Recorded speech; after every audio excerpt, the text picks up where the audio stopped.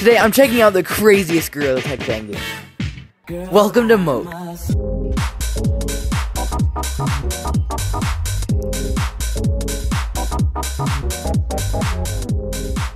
So there's so much to do in this game. There's a giant forest map where you can play infection, casual, and there's usually a lava mode, but they took it off due to issues. Another really cool feature is that you can grab on trees.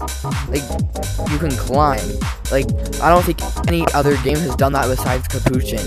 And this honestly does it better than Capuchin. In Capuchin, you fall off a lot more. In this game, you don't really fall off as much. It stays on. Now let's check out the shop.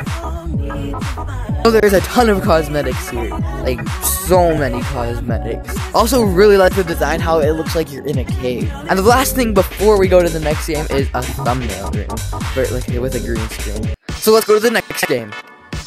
Welcome to Moke. This game is so cool and there's so much to do in this game. So let's start out with the shop. So there's this awesome shop with a cool cosmetic system and a ton of cosmetics. Whoa, they updated the cave. I went to another cave in the old shop, but this is a completely new cave and it's cool. Oh, and there's like a crack in the ceiling. That's cool. Also, another main thing with this game, if you go in the water, it's like blurry and looks like you're actually swimming. Welcome to the forest map. It's so big like the Moke forest, but it's not like a rainforest. And there's like a lake in the middle, there's a waterfall over there, there's huge trees. And there's also this game mode switcher, which is why this game is above Moke on this list. So there's a game mode called Moke, which I hate because I don't understand it. I think it's like King of the Hill, I don't know. And then there's stick tag, which is tag, but like just tag. Why can't I click next? Come on. Why? Word. I'm the room owner. Anyway, there's one more game mode where you can play like it's like floor's lava, but like it's water. So I guess water kills you now.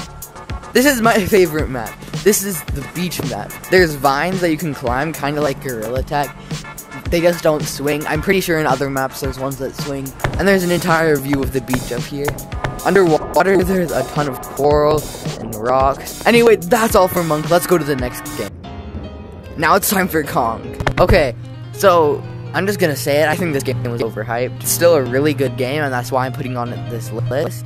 But I think it was pretty overhyped. Anyway, there's some game modes, which experimental, which I don't know what it is. Casual is like casual, and then countdown, it's like tag, but like with bombs. Play it if you. And then this is the only other map. I just think that they need more maps, which they're probably gonna add in the future. But one of the things that's really cool about this game is it reacts to water, kind of like gorilla tag, but like higher quality. Now let's get to the final. And then this probably isn't a surprise to most of you. Capuchin. This is the best gorilla tag fan game out there, and I think most people can agree. It has so much to do, which let's start with horror.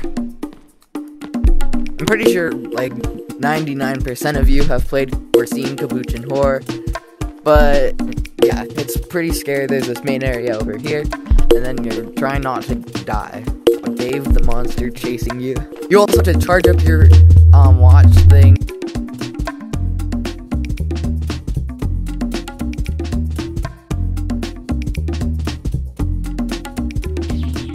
Okay, there's a ton more to do about Capuchin that I can't cover all in this video, so click the video linked up there or in the description below to see me play more Capuchin. But yeah, those were the games. If you enjoyed, like, subscribe, and I'll see you in the next one. Bye!